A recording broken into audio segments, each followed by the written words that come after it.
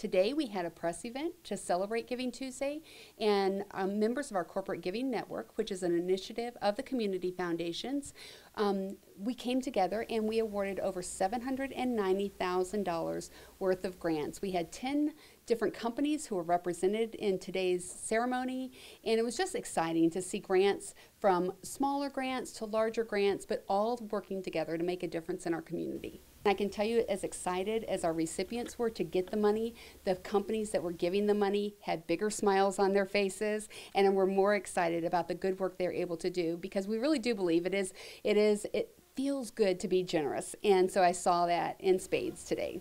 Everything from helping kids for after school work to feeding folks who might need a little help to the arts and everything in between. And so that's the great thing about our community. We really have people who are working to make a difference across all fields of interest in the community.